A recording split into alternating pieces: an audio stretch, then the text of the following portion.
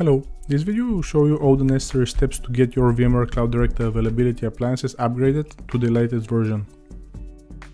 First, let's review the upgrade path. If you are running VMware Cloud Director Availability 4.1 or 4.2, you can directly upgrade to 4.3. But if your environment is on an older version, you need to follow this sequence strictly: 3.5, 4002, 421, 43. There are a few options for upgrading. Use the official VMware repository, a custom repository, or a directly mounted ISO file to the appliance host. Some of them are also available through the command line. All the possibilities are described in full detail in our upgrade guide. Along with following the upgrade path, there is one more consideration: the sequence of upgrading the VMware Cloud Director Availability appliances. First, the Cloud Replication Manager needs to be upgraded, then all the attached cloud replicators, and last, the Cloud Tunnel. Please note that changes to the cloud-side version of the appliances will require the tenants to run a supported version of VMware Cloud Director Availability on-premises appliance. You can verify the supported versions in the VMware Interoperability Matrix.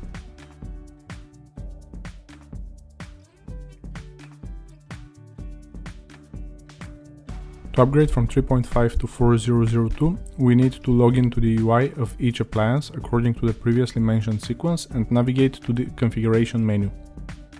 At the bottom of the loaded page, we can specify the wanted repository.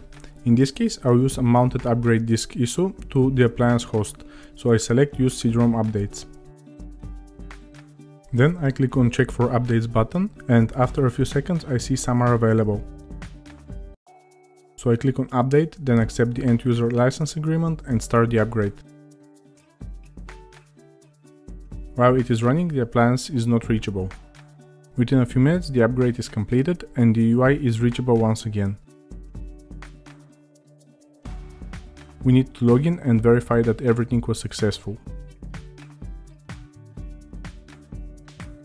Please note that after upgrading from 3.5 to 4002, you will need to add a new license key, as 4.0 and above require different licenses than 3 and 3.5. Make sure that you have obtained the correct license key before starting the upgrade. The steps are the same for all the appliances and need to be applied to each one of them according to the order mentioned earlier.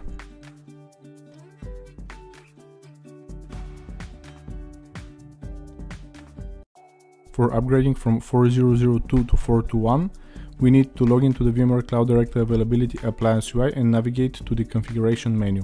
Scrolling to the bottom of the page, we will see the current version and the Check for Updates button. When we click it, the upgrade menu opens. The first step is to choose the repository that will be used. In my case, it will be a mounted upgrade disk, so I select Use CD-ROM updates. Next, we pick the target version based on the mounted ISO file. After accepting the end-user license agreement, the upgrade can start. It takes a few minutes to perform all the actions, and in the meantime the appliance is not accessible. Once the upgrade tasks are completed, the UI will reload automatically.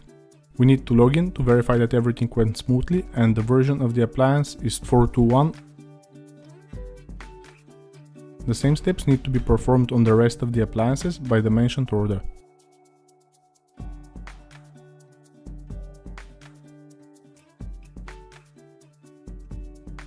VMware Cloud Director Availability 4.2.1 and 4.1 as well allow a direct upgrade to 4.3. So if you are running one of these versions or you have just followed the upgrade path to 4.2.1, you can proceed with the final step of getting to 4.3. To get started, we need to log into the VMware Cloud Director Availability Appliance UI, navigate to Settings and scroll to the bottom of the page. There we will see the current version and the Check for Updates button. Clicking this button will load the upgrade wizard. In the first step, we have to select the repository. In this case, I will use the CD-ROM updates option. Next, we need to confirm the target version and start the upgrade right after accepting the end-user license agreement. Originating from VMware Cloud Director Availability 4.2, backing up the appliances is possible directly through the UI. It is highly recommended to create and download a backup of all the components before advancing. After we start the upgrade process, the appliance will be unavailable while it is finished. After that, the UI will reload automatically and we can log in to verify that the desired version is reached. Still, we need to perform the same steps on all the appliances.